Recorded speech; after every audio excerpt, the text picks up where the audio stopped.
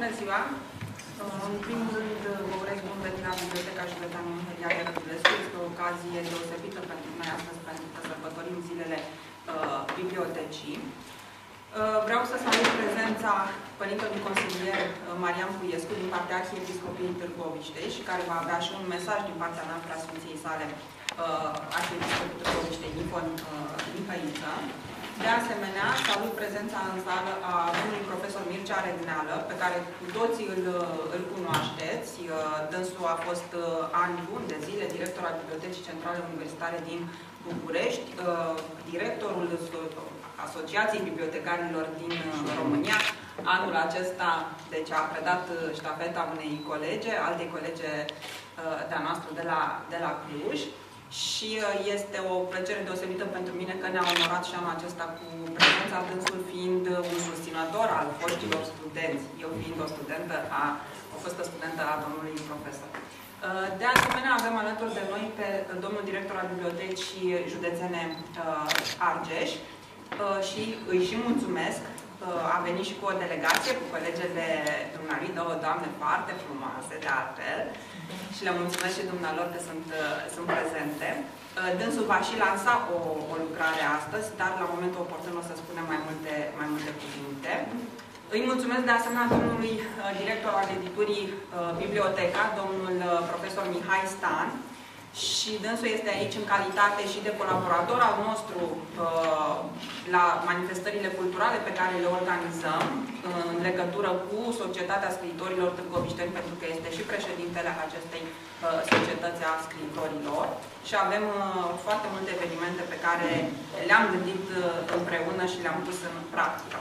De asemenea, îi mulțumesc foarte mult fostul director al Bibliotecii Județene, domnul Victor Petrescu, care este alături de noi, cel puțin de când am venit eu aici la conducerea bibliotecii. Dânsul întotdeauna a fost alături cu un sfat bun și de asemenea am făcut multe lucruri bune împreună legate de editarea de carte și chiar astăzi o să lansăm una din cărțile care consider eu că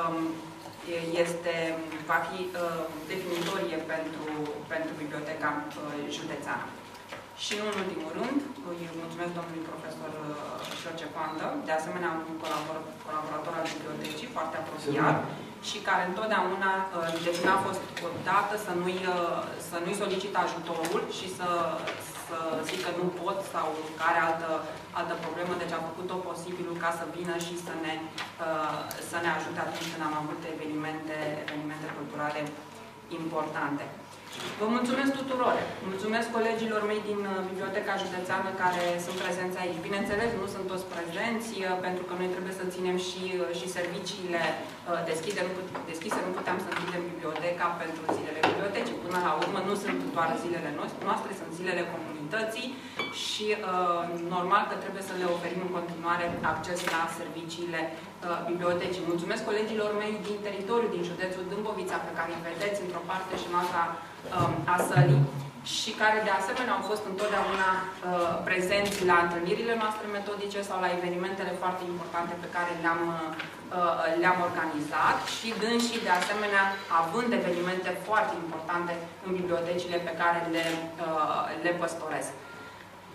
Și am un coleg aici de la facultate pe care nu l-am amintit, pe domnul Adrian Ignat, da, nu știam să zic părinte, așa, căruia de asemenea îi mulțumesc și el a fost prezent atunci când a fost cazul, de asemenea la evenimentele importante, trimis de către Arhiepiscopia, delegat din partea Arhiepiscopiei Târgoviștei. Pentru început vreau să dau cuvântul părintelui consilier Marian Puiescu pentru a ne transmite mesajul despre care v-am amintit. Voi da citire mesajului în alta Sfântului Părinte Arhiepiscop și Mitropolit Nifon cu ocazia zilor Bibliotecii Județene I.H. Rădulescu din Târgoviște. Zilele Bibliotecii I.H. Rădulescu din Târgoviște reprezintă pentru comunitatea noastră locală un prilej de sărbătoare spirituală și culturală, deoarece prin însăși menirea ei, biblioteca este un spațiu în care se omagiază cartea, spiritualitatea și cultura umană cu valorile lor dumnezeiești inalienabile. Așa cum este îndeopște cunoscut, Biserica Strămoșească promovează valorile Evangheliei lui Hristos prin intermediul limbajului culturii, căci ea a făurit cultura noastră națională, dăruindu-i principiile rodnice ale Evangheliei lui Hristos, ca fundament și mijloc de aprofundare și exprimare de-a lungul timpului. Acest adevăr are valențe deosebite aici la Târgoviște, cetate voivodală a țării românești, primul și cel mai important centru tipografic muntean, unde vestitul ieromonah Macarie a tipărit liturghierul, prima carte din răsăritul Europei, în anul 1508, opera sa fiind continuată de la fel de celebri tipografi, Dimitrie Luca, Vișcoresi sau Sfântul Ierarh Antimi Vireanu.